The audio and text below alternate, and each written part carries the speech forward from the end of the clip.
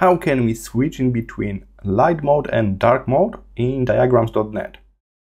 Head to the top right corner, you will see this little sun icon.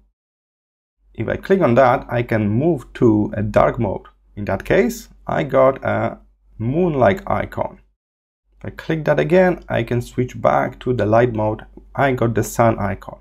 There's also additional option here to simplify the interface.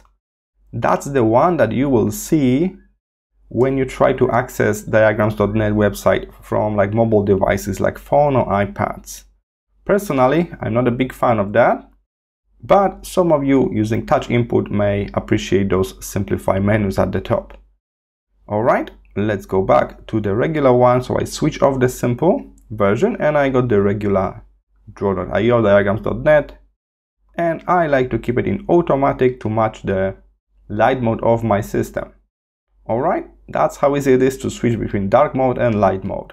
I hope this was helpful. See you in the next one.